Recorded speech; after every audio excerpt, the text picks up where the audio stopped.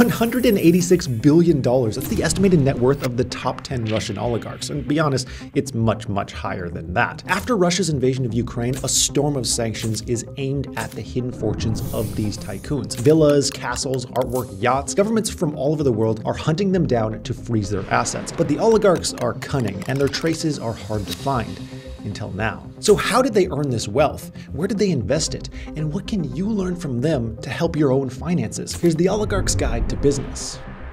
And to help me see just how hard it is to hide money, I have my friend Dan. My name is Dan. I'm giving him $100. He has 1 minute to hide this, and I have 5 minutes to find it. If I can't find it, he gets to keep it. All right, go. Oh, shoot.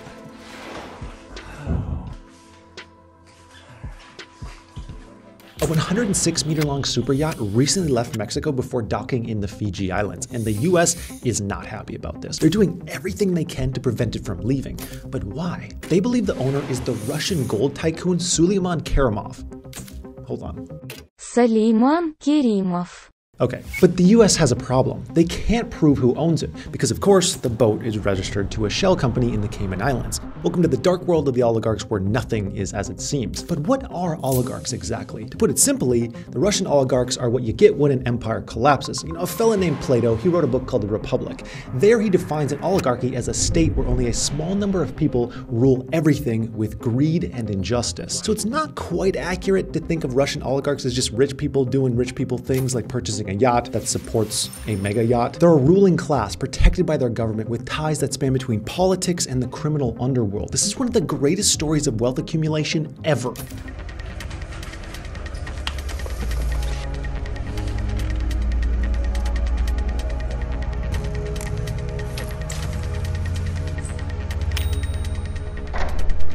We hidden? Sure. Dirty underwear? Yeah. Facial moisturizer. What do we got here? Da Vinci's room. Awkward turtle. How much damage can I do? Less than $100 for it. Is there anything sensitive in here? I'm just sitting, Bag of nuts? I'm just sitting here trying to think, where do I have such embarrassing stuff in my room? I mean the second bed with no kid. I don't have it. All right, I know you pride yourself in being tall. Fake cigar. Fake? Wait, that's fake? The 1990s are one of the darkest pages in Russia's history. This is the decade that bred the first generation of oligarchs. After the fall of the Soviet Union in 1991, Russia was pure mayhem. Decadence, corruption, bears, everyone was on their own. It was a complete power grab. During this time, Prime Minister Boris Yeltsin started a process of privatization of the state-controlled industries. What this means is companies that were previously owned by the communist state were now on sale for pennies. But why? Well, Yeltsin wanted to transition to a capitalist economy, but he needed to do it quickly because communists still had popularity and the country risked being overthrown. So he started selling shares of these companies for next to nothing. This was called the voucher program. Just imagine if Texas or California auctioned everything they own, oil resources, mineral deposits, the DMV, for a fraction of the actual price. So in a couple of years, 70% of the Russian economy had been privatized. And that's only the start. In 1995, Yeltsin needed money to finance his re-election campaign. So his administration made this grand final deal, an agreement with a few of the country's young and hungry businessmen. They would lend Yeltsin money for his politics, and in return, he would give them shares of the most valuable state-owned energy companies and resources. And Russia has resources, a lot of them. Gas, nickel, steel, oil. These individuals got to dip a toe into a fortune that usually belongs to countries, not people, leaving crumbs for everyone else. These are the first oligarchs, billionaires like Boris Berezovsky and Roman Abramovich. the second generation of oligarchs came with Yeltsin's successor, a former KGB officer who became the most powerful of all. Vladimir Putin. He's not present in any list of billionaires, but my guess is he'd certainly be first. Well, I think Putin is significantly richer than me. When Putin got into power in 2000, he immediately saw what just happened. Fewer than 10 people basically owned all of Russia.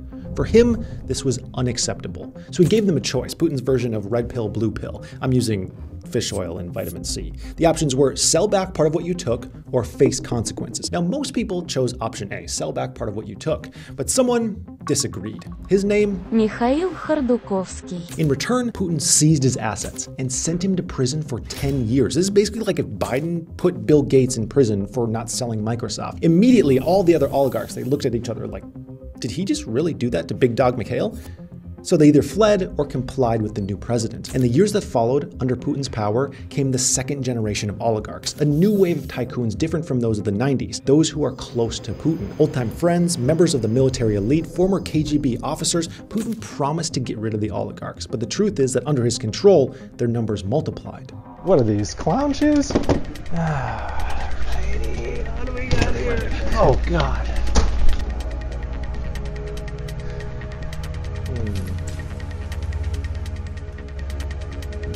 Meet Геннадий Тимченко. In the 90s, Timchenko co-founded a judo club in St. Petersburg, where young Putin went to train. Now, thanks to his friendship with the president, Timchenko is one of Russia's most influential people, with a net worth of almost $20 billion.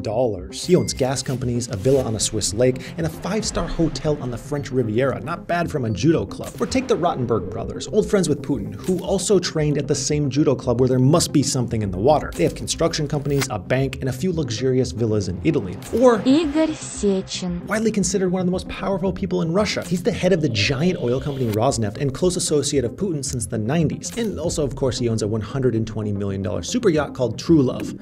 Yeah. Now, do the sanctions really hurt? Because on March 1st, Joe Biden declared a hunt for Russian oligarchs and created a task force to find and seize their assets. The guys who are the kleptocracies.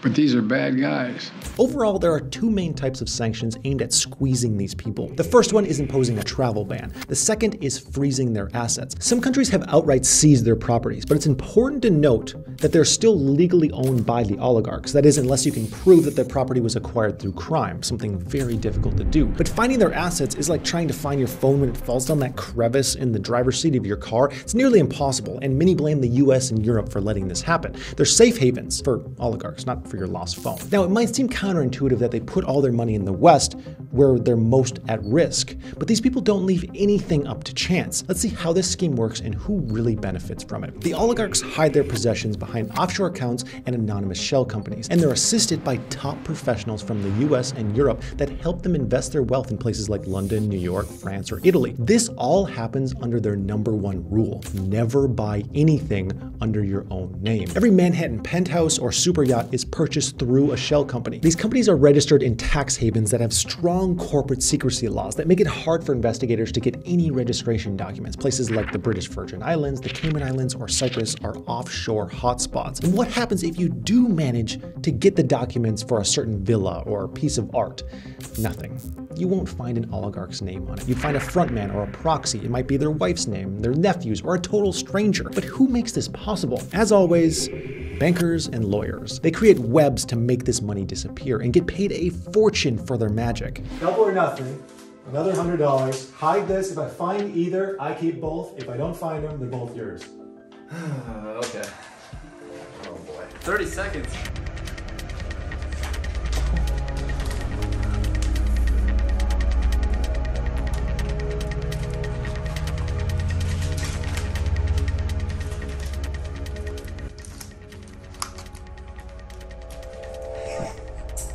Meet Александр Пономаренко. a tycoon now included on the sanction list. He made billions in banking and real estate, also thanks to the Rottenberg brothers, the two judo enthusiast friends with Putin. Now, a while back, the Panama Papers investigation revealed this dark net of offshore wealth tied to many high-profile billionaires close to Putin, and Ponomarenko was one of them. The investigation revealed that he bought himself a $45 million Gulfstream jet, because let's be honest, you can't be an oligarch with a peasant-like $3 million jet. The purchase was done through an offshore company that was set up for him by Ernst & Young, one of the top 4 accounting firms in the world. Then, of course, the offshore company called Torona Ltd is registered in the British Virgin Islands, which means a lot if we consider the recent investigation by the Financial Times, who proved how UK and its territories became the capital for money laundering. The bank account was opened with the British bank Barclays, and there's a cherry on top here. The American law firm Latham & Watkins helped Ponomarenko by providing a personal reference for the deal, but he didn't do this all alone. He did it together with billionaire and politician Александр Скоробогатько. This man was part of Putin's political party for years, and yes, of course, he's a friend of the judo master Rottenberg brothers as well. Man, I gotta get into judo. The bottom line is,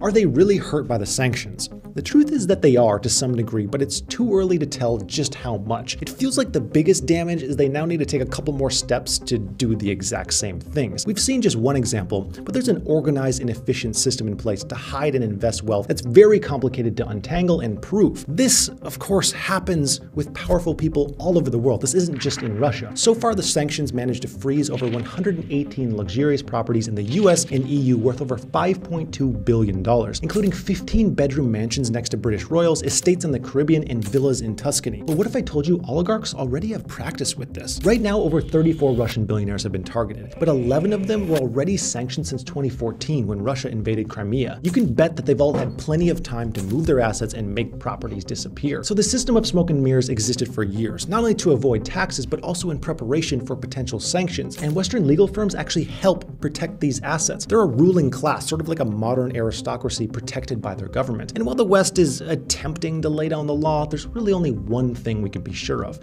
What they really own is a whole lot more than what we think. All right. Oh!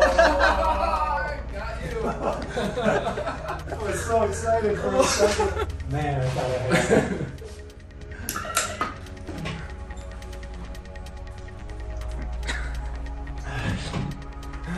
Okay. You want to know where both are? All right. The first one. If they're in your pocket, No, that would be cheating. The first one, you were very close. Oh. Is Oh no. right there. I touched it. Very, very close. That's the first one? That's the first one. The second one, you were real close when you were over here because it's right there.